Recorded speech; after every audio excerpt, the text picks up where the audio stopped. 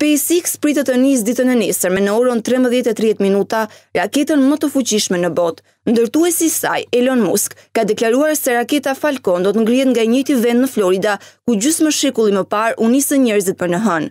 Sipas detajeve të publikuara, Falcon do të mbajë një makinë Tesla Roadster të vitit 2008, nëpërmjet të cilës shkencëtarët do të bëjnë një udhëtim në orbitën e Marsit. Nëse çdo gjë do të shkojë sipas planit në datën 6 shkurt, raketa do të hyjë në orbitën e tokës, vend ku raketa nxitse do ndahen nga Falcon, të cilat me një ulje të kontrolluar do të kthehen sërish në tokë.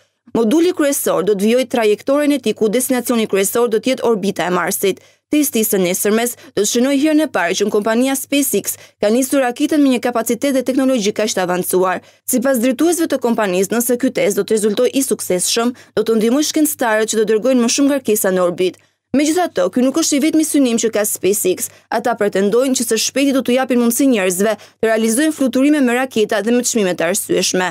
Musk themeloi SpaceX në vitin 2002 me qëllim të reduktimit të shpenzimeve të transportit hapësinor dhe duke mundësuar kolonizimin e Marsit.